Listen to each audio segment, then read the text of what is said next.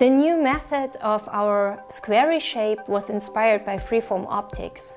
The complete setup of material processing is rotational symmetric, so you have a rotational symmetric f-theta optic, and all your beam expanders and your optics are rotational symmetric.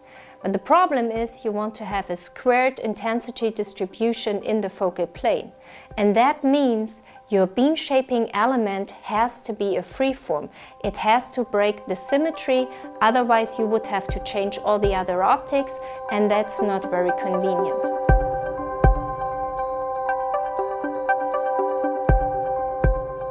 At first, of course, we tried single-shot experiments to prove that we could actually create non-symmetric material interaction on stainless steel.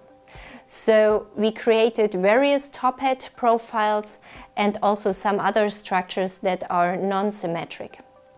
And secondly, we were doing what we were aiming for in the first place. We were scanning an area of stainless steel, and we're creating laser-induced periodic surface structures, which are used as a grating, and we could show that we improved significantly the homogeneity of the whole area compared to being structured with a Gaussian distribution. And additionally, we also looked at interactions that are used for micromaterial processing.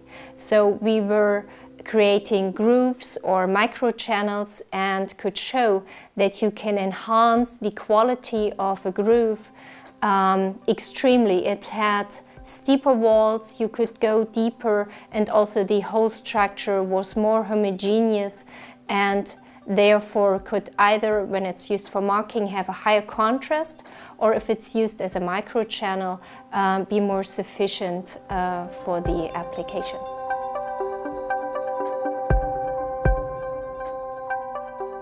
For our knowledge, it's the first time that it was demonstrated with a ultra-short laser pulse that you can actually use such beam shaping elements in a material processing workflow and achieve such great results, increase the processing speed, and also have a variety of different focal distributions just having one beam shaping element. So you just choose your distance between your optics and your working space, and then you can change the focal distribution and change the interaction. And this is an extremely high flexibility to use such an element. And above that, our elements made via polishing.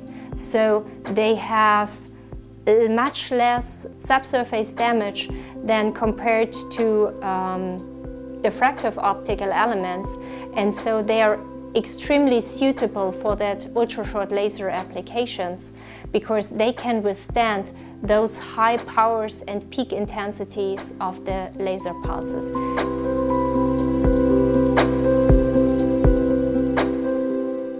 First of all, it's a refractive optical element.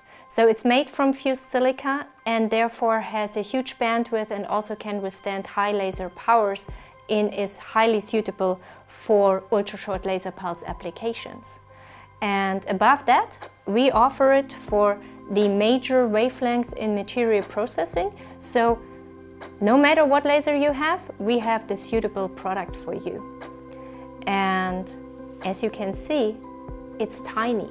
So it can go anywhere in your setup, and it doesn't really have to be right in front of the scanning optics because it works in a collimated beam and you can place it wherever it suits you best in your optical setup.